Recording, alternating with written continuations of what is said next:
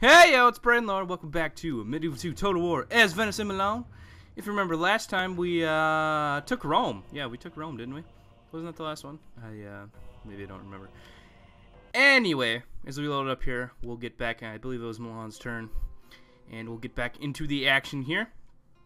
Sorry I haven't recorded this for a while. I guess I just haven't really felt like it, but you know what? I feel like recording some of it today, so that's what we're going to do. Anyway, yeah, that's right. We named it Pope Town, and have a cardinal here and stuff. Alright, all good, all good. And taking Palmero. We're sieging Caligari here as the Milanese, or Bradanians. No, we're the Lordians, yes. Green is the Lordians, red is the Bradanians, that's right. Okay. So that's looking good. We got quite a bit of army moving around. And looks like the Germans had quite a big army on our border as well. We'll have to watch out for them. But I think that's about all we had to do for this turn. There's not really much money we can spend or anything. So I'm going to save it and simply end the turn. And Sicily desires a ceasefire. That kind of rhymes, not really. But let's see if we can offer a settlement for him. Let's see if it's... No, that's very demanding. Let's try just one. Let's try Caligari. That's the one that's under siege currently. If we could get that in a deal, that would be nice. It'd save us some time. Very demanding. We'll try it though. Firmly rejected. I don't want it just a random ceasefire. It's not what I'm for. So, yeah. And as the turn goes over to Venice here, we shall probably continue our war with the Byzantines, and we'll see how that's going. And first check, intern report. We're doing okay as Bardania, not great. Zagreb, an agent was found. Perhaps they're going to come over and attack Zagreb. That would be kind of bad. Kind of a good spy, though. And a new family member. Cardinal promoted from France. That's unfortunate. Holy Roman Empire has declared war on Lordia. Apparently that big army did attack Bern. So we're going to have to go see what that's like as we get over to Lordia's turn, and looks like a large Imperial Crusader force is moving, which is kind of dumb timing. Why would they attack us when they're sending out Crusader forces? It's kind of counterproductive. I guess maybe they're that confident? I don't know. But regardless, we're going to build some roads here. And Ragusa, we can build... Well, actually, let's just build some troops in Ragusa. In case they do attack up here, we'll build some more troops in the area to try to defend against them. And we'll build an inn over in Bradania. And I think that's all we need to do for our money. Just kind of checking the area around here. And oops, that was a weird. We have Gerardo Selvo here, who's going to move towards Nicaea. I'm not sure why I was moving him back that way, but we're going to move him towards Nicaea here. He's going to siege Nicaea, and hopefully we'll take that. And here in Smyrna, we can move out probably next turn. We'll train another unit here, and then maybe we'll move out next turn and maybe try to soften up Sofia with that army, because he's quite a good commander. We have a cardinal up here. Corinth doesn't have much garrison. This place has a decent garrison. It's got a couple good priests as well, so that's good. And Sofia up here is their stronghold at the moment. And yeah, okay. So things are looking pretty good. So far, we're definitely on the attack against the Byzantines. They're definitely suffering, and the Sicilians are suffering. We'll have to see what the extent of the German attack we did suffer there. This siege Bern, and looks like an equal force size-wise. So let's check them out. Can't really see too much, although it does look like they have some advanced troops, or some at least moderate troops. So if there's a bunch of armored spearmen, we may have a hard time. But and Bern is already upgraded, so that's interesting. We'll queue that up so I don't forget about it, and because I will. And Lordias can finish an artist studio. We can go ahead and build. Oof, I don't know. I guess we can build a brothel. We haven't even built a brothel here. Might as well do that. Relations have worsened with Sicily. I wonder why. And the wars that we've seen before. We can send these troops. Now that we're at war with Bradania. Or we're at war with the Imperial, the Germans. I was going to send these down to fight Sicily, but I think what I'm going to do is we're going to blockade this port first, and we're going to tell acquisition. Let's see. They want us to take a... I'm not quite sure what they're saying. They want us to be in this territory, I guess? Yes, my lord. Oh, right, he was going to that, okay. As you Alright, so we got that, and we'll see how that goes next turn. money in this, my lord. If it's not mission complete, we'll go check it again, see if it was something else. Anyway, with this army here, I think we're going to combine... Yeah, we got some good forces down here. We can bring up some forces from Naples. We'll bring up the crossbows. I'll send those up. And we'll combine those with the force in Pope Town here. Of Agostino Rossi. And most of his militia here can go up and join this army here. Pope Town's moderately happy still. And I'll send these guys... Well, we don't need to send them down. We'll have them chill up here. If there's an emergency, they can go deal with it quicker than this army. And they'll be able to merge in a couple turns, and we'll send them north to counterattack against the Germans. We won't try to defend Bern, because I think Bern can be defended itself, but we'll try to take probably on Innsbruck to the north. And the siege of that town is going well, that castle, so nothing bad there. Again, I do not want to siege attack a castle. It's just not good. Not good practice. So, I'm not going to do it. And now we got some money to spend, so let's go ahead and spend it. We can build crop rotation here in Dijon. And raise the tech rate in Dijon. You know, the Dijon Master. Dijon Master, yeah. And over in Pope Town, we can build some ports. We saw that there's no ports in Pope Town. But there isn't, so we'll build some there. That'll help with our trade. We're training an advanced army in Palmero. That's right, I forgot about that. And we'll see what we want to do with that once we've finished construction of a large army force there. And yeah, I think we'll go attack that castle up there with that army from Pope Town. I think that's probably the wisest choice. Anyway, I'm going to save it and end the turn, go back over to Venice. And, oh, Captain Ludwig has attacked us already. Lots of armored sergeants, a couple ballista, unit of peasants, and mailed knights. So not a bad army, not led by a general, however, and not enough siege equipment, I don't think. But we'll try to engage, and we'll see what happens. So, fight! He said we're attacking. We're not. We're defending, dude. We're defending. War is delightful for those who have no experience of it. That is true. And that's why I enjoy playing these games, because it's delightful. And I've never experienced war in real life, so I'm not tainted by the actual horrors of war. I'm sure it's bad. Like, don't get me wrong. I'm not illusioned about that. But you know, I still like playing war games and stuff. Anyway, we'll listen to the speech here, and have a couple of dramatic zooms before we zoom in. Seems to be the course of action for these speeches. Any second now.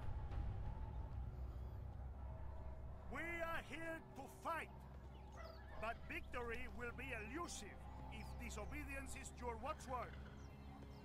I would have order in our ranks and calm. I would have men listen to their officers and do all with a willing heart. It is not much to ask. Over there stands a miserable collection of sausage-eating, a beer-swilling, imperial pudding heads. I think they will welcome death. Oh, good insult. Yeah, pudding heads. Yeah. And finally, I do not shout orders for the pleasure of shouting. I shout orders because I would like them to be obeyed. Soldiers, by tradition, obey the orders of their generals. Shall we start with a simple one? Give a cheer and dishearten the foe! Wow, apparently these guys are like disloyal or something, I don't know. It's kind of funny. And I think that's about it. Okay. Some dog has opened our gates to the enemy. May he rot in hell. I guess that means we're not able to deploy for battle? Huh. That's odd. But, I think we're going to move the archers over here. And, yeah, because deployment is definitely over. That's odd.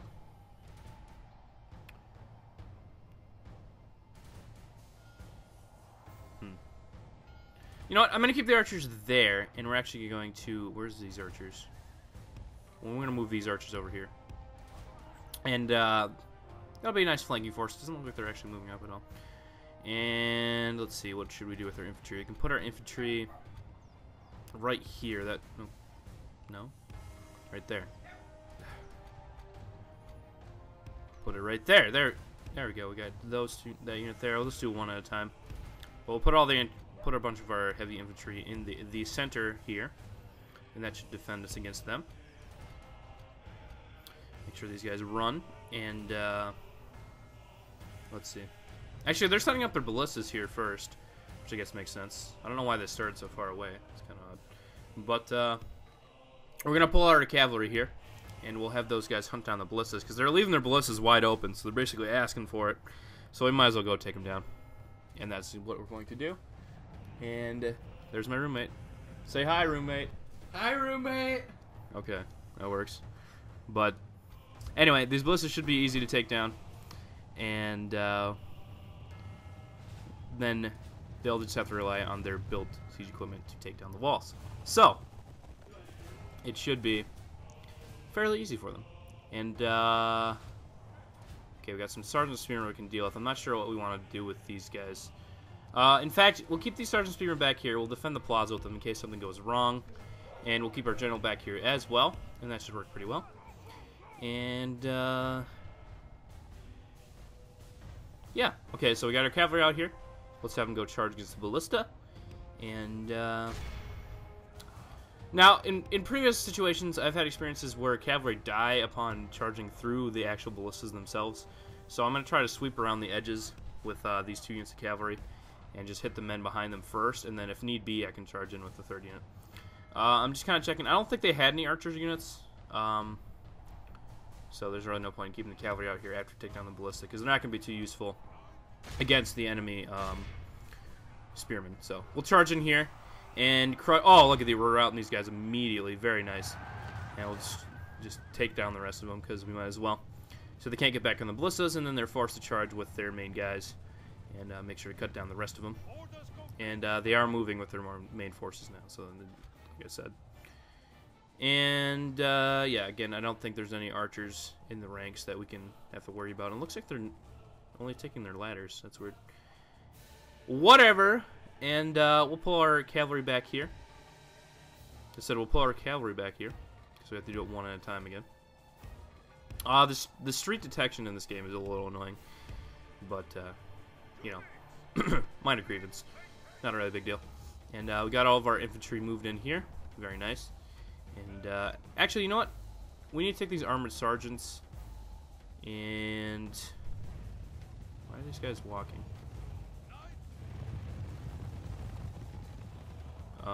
I guess it's okay. As long as the armored sergeants don't catch up to them, I don't know why they're not running. Let's try putting them back in run mode.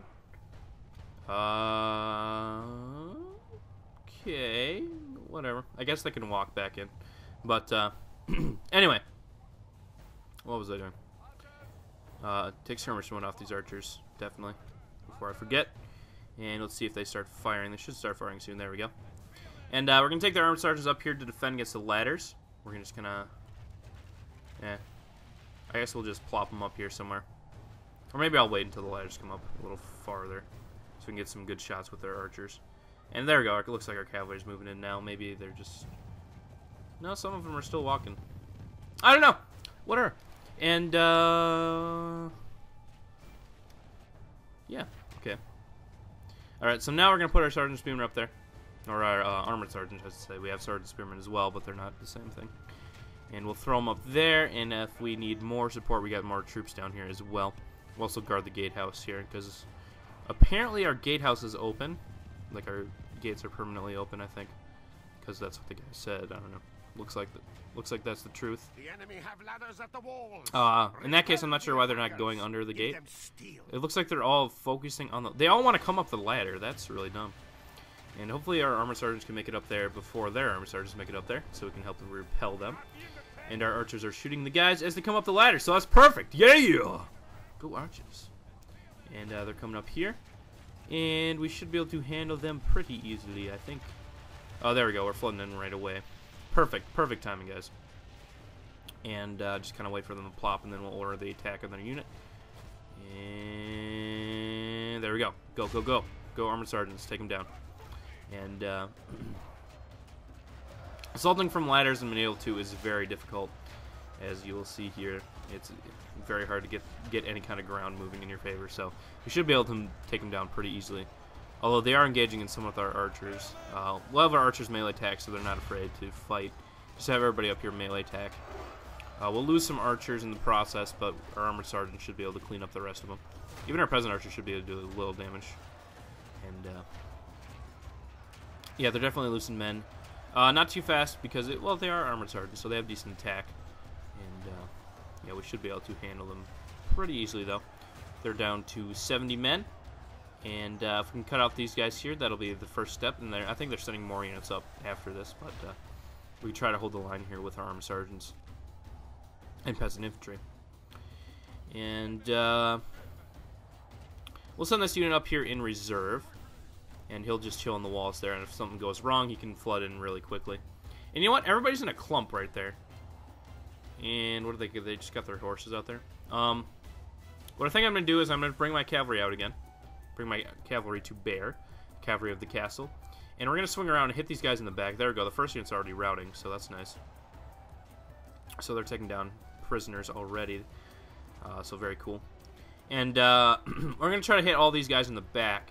Hopefully enough units will have routed so that their morale is down. And they have some peasants in there somewhere. I don't think peasants have routed yet. So if we can make the peasants rout, we can definitely hurt the morale even more. That's why I question putting peasants in an army like this, because if they start routing, it only hurts you. It only hurts you. There's no point in putting them in. They don't even add that many. One unit of peasants doesn't add that much number. They're not even like good fodder. And as you can see, they're starting to rout. So we're going to position our cavalry behind them. A, to sweep up the routing units, and B, so we can get a good charge in. It looks like most of them are shaken, so I think it'll work. Their peasants are wavering. Let's make sure to attack the peasants first, so we can get some good routing going on. And boom, boom, boom! Look at that! Yeah! Woo! Big rout chunk right there. One more unit to break here. There we go. We broke all of those units. And let's just hunt them down. Just casual. Look on the bottom right there. You can see how many prisoners we're taking. And that's ridiculous, just those numbers. Stop. Keep chasing them. Why did you stop? There we go. I don't know what they're doing. Anyway, just look at those numbers. Oh, yeah, yeah, yeah, yeah, yeah. Oh my gosh. Look at that, we're going up to 600. We're probably going to hit 700, 800 maybe. Even. And, oh, we got to break off. Enemy cavalry coming in to attack. So no more prisoners for now. But 750 prisoners, that's not bad. And we'll attack these mailed knights here. They kind of got a side charge on us, so we are losing some men. But oh, here they're coming up their second unit of mailed knights as well. We should probably, yeah, we'll see about this. Yeah, we're winning, but we're not killing them very fast. Probably because we have our our mounted sergeants out front who aren't very good. So we're going to send our general out here, and he's going to get a rear charge on these cavalry. And it's kind of the battle of rear charges here, so there's that. And we'll take down these cavalry, and that should be the game, because I don't think any of their infantry is going to come back from routing. I think we depleted them enough, and our archers should be shooting at them. That'd be nice, and there's some random guys chilling down here, doing the routing step. I don't know.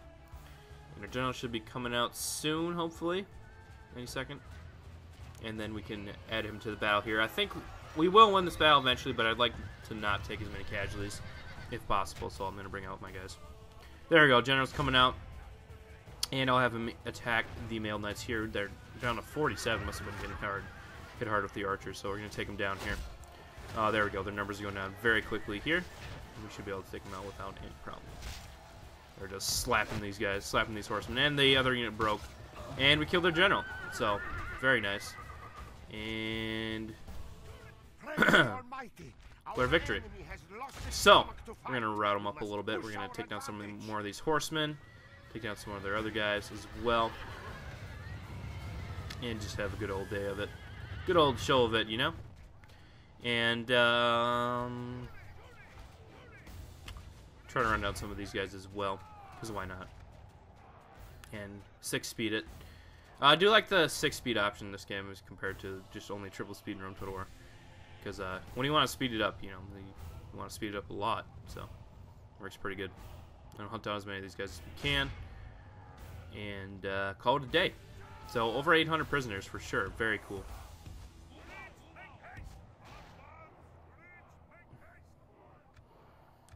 And the music died off, so that's perfect time to end the battle. And look at those! We killed 1,400 men, and we didn't even lose 100. So we did very good at that siege defense there. They didn't even get past the walls at all. Even though they had the gate opened with a spy, whatever. I don't know what they're thinking. And,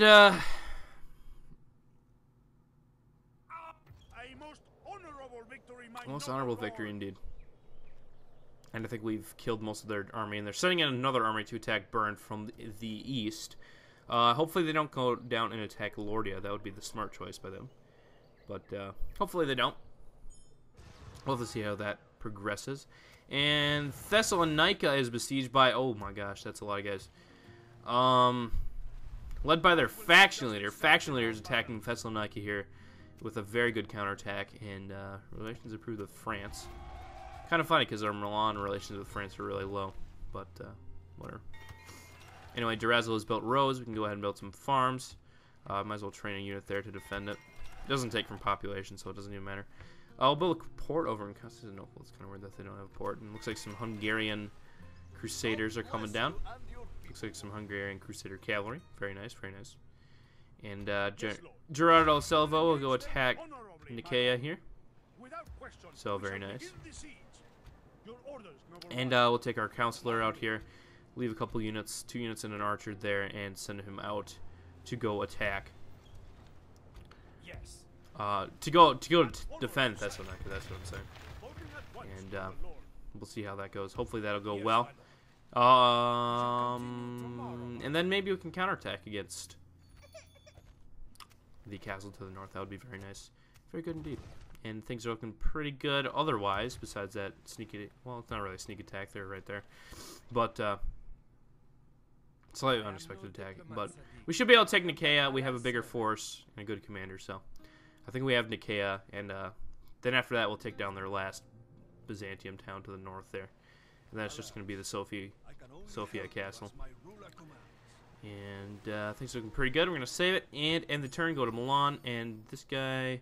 He's got some dread piety and command. But he's got -4 loyalty. Holy crap, that's... No. He's pretty much going to rebel regardless of what I do. So let's not have that go on. And, what do I want to build here? I guess we'll build a catapult maker. We can start getting some siege equipment going. That'll be very nice and helpful. Siege equipment is very good in this game because troops move slower in this game, so siege equipment has more time to hit them. Basically, that's one reason. So... I'll build some more troops here. I'll build some more feudal knights, some armored sergeants, and then we'll decide where we want to send our men, because it's going to be a very good army once it comes out of the gates. And yeah, I was looking pretty good here. What else do we need to do? Oh yeah, we can move this guy up. We need to move him up, and next turn these guys can merge together, and we'll merge them now. And we got a lot of crossbowmen, but that's okay, I guess. And we'll go attack that castle. Looks like we can get 3 turns there. That's pretty good. 3 turns up to that settlement. And we'll try to attack that castle and take it. And then I'll go and move on from there. See if the Germans want to surrender if we take that castle. Maybe some other ones. And we still have this mission here. Not sure what this really means. It's highlighting that area. Let's go. I guess there's a resource up there. Didn't highlight it last time, but... we'll go see what that resource is up there, and we'll go take it down. And there's some Swiss pikemen rebels. That's interesting. So I guess we are in Switzerland over there, aren't we? And large German army there. We need to build some reinforcements here in Lordia. Get some cavalry and crossbowmen. That would be nice. And got an assassin, a French assassin here. We don't really have anything to assassinate besides the spy, so I'm not too worried about that. And what else is going on? I think I'm going to save it, and we're going to end the turn here. I speak on behalf of and Germany wants a ceasefire, so let's check out what they want. Very generous is the ceasefire, so we can probably get something out of it. How about some tribute here? How about 2,000 for 5 turns? Okay, that's balanced, but I want to make them pay. I want to be demanding, because I want to continue the war. I want to counterattack. So 10,000 florins. 9. No. Only of this meeting All right. was disappointing. Whatever. Looks like they're moving towards Bern. Yes, indeed. That's good. And holy cow, Emperor Nicaeus here has besieged us, or has launched a siege attack. Yeah, that's pretty painful. Actually, I kind of have to get going, so I'm gonna probably end this episode off here, guys. Sorry to leave it on a cliffhanger, but next time we'll clean this up, and well, I don't know. Clean this up is kind of strong. I don't know if we're gonna be able to even win. It's gonna be close, but we'll do this battle next time. And thanks for watching this episode of Medieval 2 Total War. Borderlands signing out. Peace.